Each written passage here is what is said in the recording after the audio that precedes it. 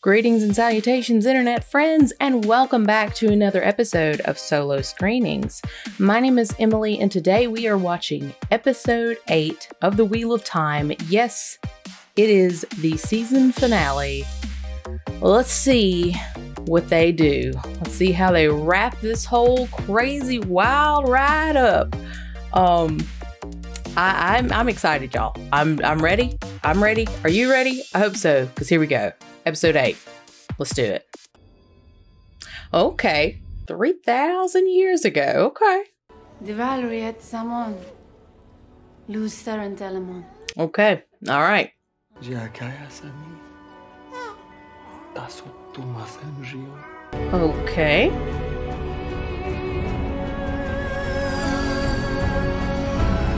Okay. Okay. Space time. Future vision. Pew, pew, pew. Okay. Good. We're getting closer. Oh, yay. Are you all right? No, I ain't all right. It was the Dark One. He knows where we are. He's coming.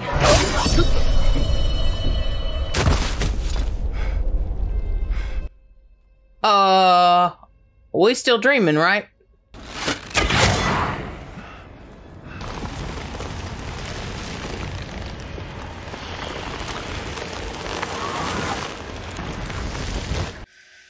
Oh.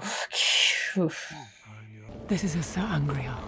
Thousands of male channelers put the entirety of their strength into this one small object.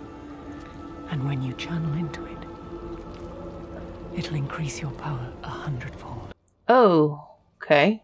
So, all right. All right, so we're skipping the eye of the world. There must be at least 5,000 to 10,000. There are still more Trollocs pouring out of the Blight and gathering at the mouth of Tarwin's Gap. I bloody skin them myself and burn their goat piss and hides. Oh, okay. Well, that's neato. You said that whoever goes with the dragon to the Eye of the World will die there. Does that include you? Why do you think she left land behind?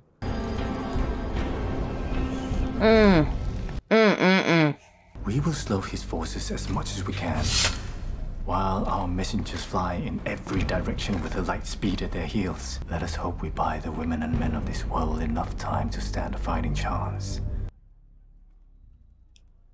I will not let our city fall. Is it bad that I'm more invested in like the cities than I am like the main characters? Does that make sense? What was this place? We have no idea. Every record of its existence was purged from the White Tower's libraries by Dark Friends. By Dark Friends? You sure about that? Joya. You take her for a minute. I'll finish it. Alright, so they flip some visions around here, I see. Okay.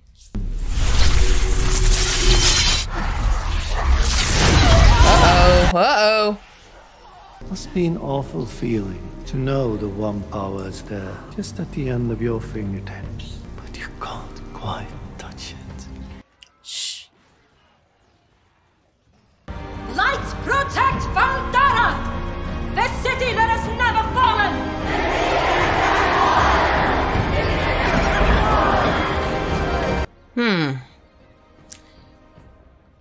Interesting. May the last embrace of the mother welcome you home. How can we just sit here while everyone else is willing to fight? I'm standing. Loyal, no! Kingfisher flashes above the pond. Damn. What is it? The horn of bloody Valir, lad. Okay.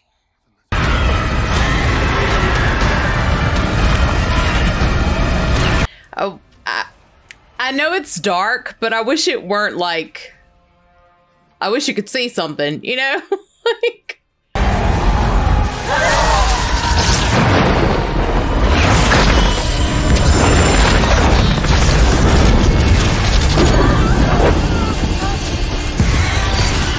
Shit. Shit, she burned her out. You can remake the world in your image, boy. Make it what you want. What about what she wants?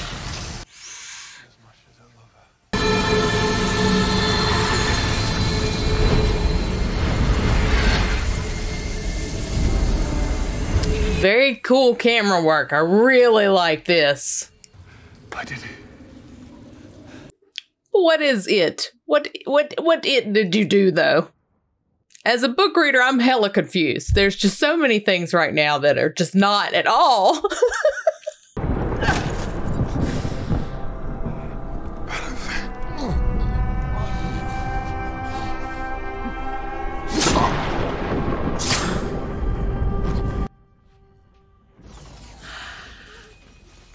I'm sorry, what?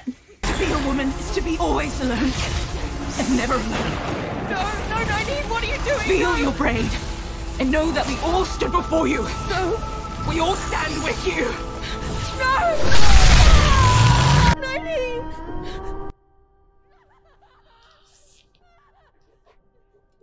What? I lost the bond. Let me back in. I can't. I can't touch the source.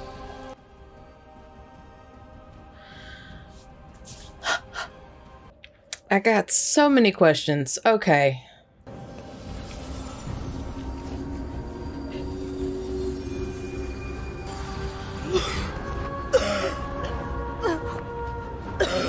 Did Egwene heal her?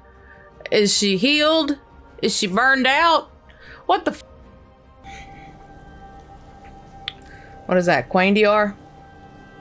It's Quaindiar. Okay. Alright. Well. What does it mean?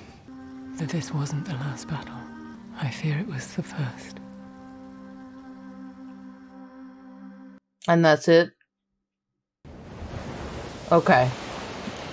I hope we tie up at least like just one loose end. The far western shore. No, it's not going to be a loose end. It's just going to be another. Oh my God. We're not tying up anything. We're just making more. What is this? The Shan-Shan? Yep. At least we're introducing them early on, I guess.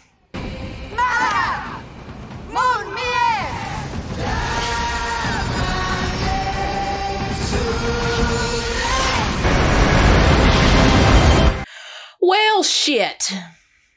Whew. Okay. Well, that was episode 8. And I guess the season's over now. I have a lot of feels. Overall, this is so unfair. All right, but I'm gonna be honest though. Overall, I'm a little disappointed. Actually, overall, I'm fairly disappointed. However, it's so unfair to say that, because I know if this season would have had just like 2 more episodes, just 2 more episodes to fill in and pad out the story overall, I feel like I would have been more okay with how this episode turned out. It's just, there's just so much information. There's so many pieces, so many moving pieces, so many irons in the fire. And just to only have 8 one-hour episodes to smush essentially like 2 books worth of information into, it's so unfair. And I'm trying real hard to look at it from just the show point of view. But even in that light, I feel like if I didn't know anything about the books, I would feel so lost. I mean, and I do know the source material, and I'm lost. They made a few bold and interesting choices, we'll go chronologically. How about that? So first and foremost, they showed the 3,000 years ago, you know, the first stage, Luz Theron, and the talking of trying to, you know, make the seal, or seal the bore, or whatever. I'm so confused now. I don't even know exactly what they were talking about. But the look out the window was interesting. So there are allusions made in the books to, like, I don't know, maybe it could have been, you know, futuristic kind of situations. And you certainly saw that throughout the series, the show. You know, you saw what looked to be maybe like desiccated skyscraper kind of type situations. But this certainly was very much, you know, the first stage was highly technologically advanced, or advanced in the power, you know, whatever. But anyways, I thought that was interesting. Thought that was a bold choice, but they did it, and that's cool. Not mad at it. I was just like, oh, well, okay, shit, future cars. The next thing that I wrote down, and y'all, this is the same grump that I've had for this particular character first time they introduced him. I still don't know what they're calling him. Ishamael, Baalzamon, the Dark One, whoever that dude is. You know, the arrow with the swooshy face. Oh, it's just, I didn't like it. I didn't like it at all. There's a part of me that just wishes that they would have looked at that whole CG situation, the whole face thing, and just been like, you know what? Scratch it. Just drop it. Put in some very light effects, like over the eyes if you want to, but the whole face, I just don't like it at all. It took me completely out of the scene. Like, it wasn't the fact that his face is made of fire and that it was like sloughing off that gave me the ooze. It was just the whole design of the entire CG based prosthetic. So that's one of those I wish they would have just scrapped it. And that's my own opinion right there, and I hate it. So sorry. Another interesting change that they made was that the power, all of like the male power, had been collected into the Sangreal as opposed to the Eye of the World itself. Again, this is a deviation from the book. I'm just trying to figure out why. But I don't know. I just have more questions than answers on that. But okay, yeah, all right. So that's a thing. I thought it was interesting. Again, this is really going to be more for book readers. Sorry, y'all. That they sort of gave Rand Egwene's vision of Joya. That they put him in that instead of her when it comes time for her to have that particular vision. I mean, I thought it was interesting, but also, I don't know, I didn't love it. I'm just so underwhelmed by this episode, and it's a real bummer, because I just know that it probably would have been more impactful if I cared more about the main characters. I don't know, guys. I'm sorry. This is such a bummer for me, because I really wanted this episode to be awesome. I wanted it to, like, tidy up some questions that I had and make me excited for the next season. And yeah, I'm still gonna watch the next season, because I'm just gonna stay. I'm in it, you know. I'm on this train now. But right now, I'm certainly not like, oh my god, I can't wait till season 2 drops. I'm mostly just like, all right.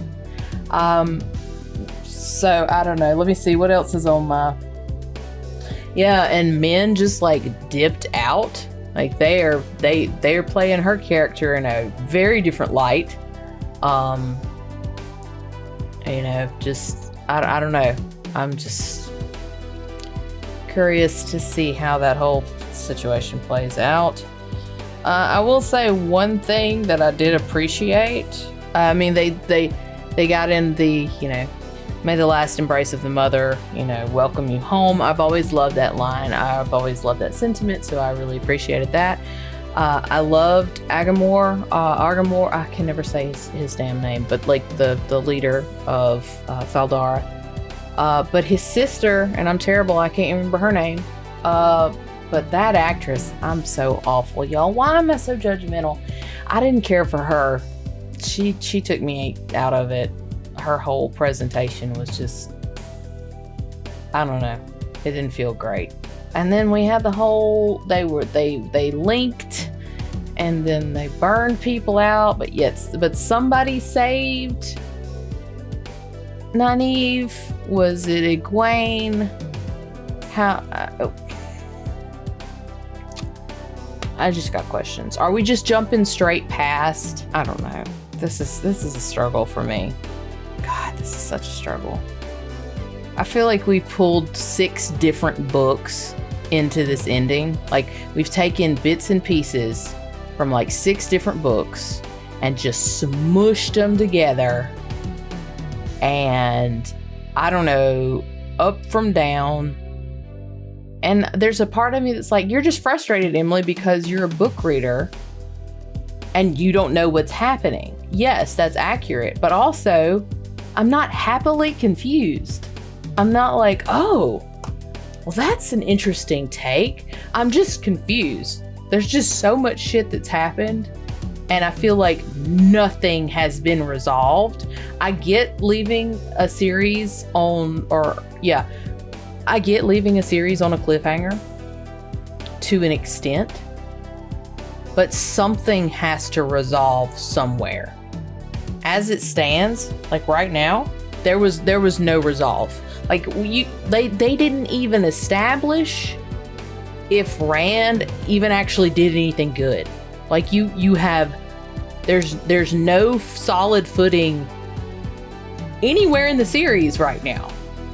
Like, we don't know what the hell's happening with Rand. We don't know what's going on with Moraine. We don't know what's going on with Nynaeve and Egwene. You know, Perrin just let Padam Fain walk off with the fucking horn. Also, the horn! I mean, I'm just sort of at a loss. You have to have some semblance of happy ending to keep your viewers interested enough to want to come back and figure out the cliffhanger. And I just feel like this episode was a slap in the face. It's like, you want a happy ending? Fuck you. I'm not even asking for a happy ending. I would just love to have some resolve somewhere. And I don't think we got any of that. I mean, so many things, so many changes, so many additions, so many loose ends. Also, I'm sorry, are they saying that they killed Loyal? Like, who all's dead? You don't even know who is dead. I'm sorry, y'all. I'm getting heated now. Bruh, if they killed Loyal, I know they didn't. They can't have. Yeah, so like the horn was just like already at Faldara. Let me see. I'm trying to make a compliment sandwich. So what was the good thing? Well, there was something nice I said. Oh yeah, the last embrace thing. So I liked that. And then all of the other shit that I just said.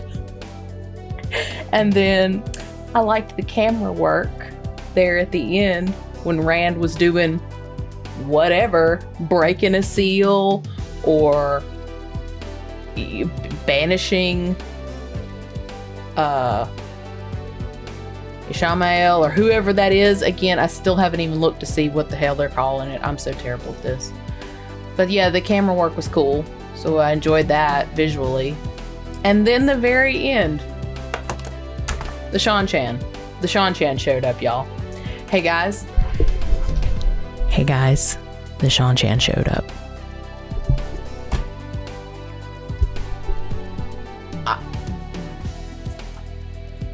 Again, like visually, they look cool. They look scary, you know? Sean Chan looked scary as hell. The boats looked cool. Their armor was really freaky looking. I love the way they had like the Damani with the I don't know, what looked like a gag or something maybe. It kind of reminded me of the Qunari from Dragon Age 2. You know, with the way they like muzzled their mages basically. But yeah, so again, visually very cool. And I get that they introduced them so that they have time to build that background, to build the understanding of this entire massive lore structure. But it was just like one more loose end, one more thing that we're not going to get any form of information or certainly no resolution in the near future. I'm just tired. I'm just tired because I feel like this whole season has been like a very weird, just a big tease. That's super unfair to say, but it's just how I feel. Overall, the series it has some really, really good parts. You know, I would say, you know, episode, 5 and 6 in particular, those are definitely my favorites. But I think one of the biggest struggles for me is that I don't give two poops about the main characters, like the Taviran kids, you know? I just don't care. I don't care. Like, of them, Nynaeve is the one that I'm most interested in, and that's only because she has attachment to Lan. Like, Lan and Moraine for me are like this series right now. And this episode, I didn't feel like did them any favors. I don't know. This just bums me out a little bit. I want so badly to enjoy it more than I did, but it is what it is. I guess we'll just have to wait till season 2 and see what they make. I swear to God, season 2, episode 1 better have 27 different forms of damn answer, or I'm gonna have a come apart. Because at this point, I'm tired of getting stick, you know what I mean? I want a damn carrot. Anyways, sorry, this is kind of a bummer of an episode, guys, but hashtag reviewed, I guess. Consider it reviewed. You guys tell me what you thought. Leave some comments below. Let me know, what are your thoughts on this episode? What are your thoughts on the season overall now that everything's out? What are your ideas? Specifically, those of you who haven't read the books. I really want to know, am I caught up in my book knowledge and I'm losing sight of the forest for the book trees? You know what I'm saying? Like, what are your thoughts? Are you following this series? Are you invested? Am I missing something? Really looking forward to hearing you guys, your take on it. So definitely let me know, leave some comments below. If you don't mind, please make sure to like the video, and if you haven't already, please subscribe to the channel. We recently broke 30,000 subscribers, and it was just super duper awesome. And keep an eye out. We'll be making some neat announcements in the next few days. But yeah, thank you as always for watching along. I hope you are not as disappointed as I am, because I want you to be happy, viewer. I want you to be happy, okay?